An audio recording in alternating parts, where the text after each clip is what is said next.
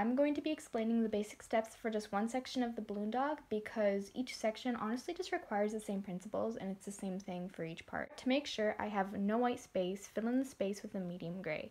I don't want it to be too light or too dark because I want it to easily blend into lighter and darker variations of itself. Since this is acrylic paint and dries fast, I try to blend it together when it's still wet for a smoother result. Once the basic blending is done, take a very dark gray, block out the shape that's dark. We're building this in layers. When adding the subtle highlights and color shifts, do not use white. You want to save the white for the brightest highlights to make this look extra metallic and realistic. For the subtle highlights, work from darkest to lightest colors and try not to block it in. We want this to look like a natural reflection. For the brightest highlights, use white and fill it in. And then if it's not bright enough, just wait for that to dry and then just go over it again with white and it will work perfectly fine.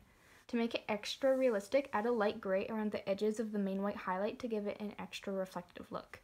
And then as an added bonus, I did add in distorted reflections of a person by using a kind of like a pinkish orange in some areas to look like my reflection. And then you're just going to continue this process for the rest of the balloon sections and you will be finished. Remember, it's also not going to look identical to mine or perfect or whatever your expectations are for your first go.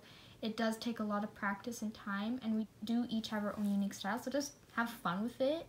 And then if you have questions, just comment them. Write them in the comment sections and I will try my best to answer. Bye!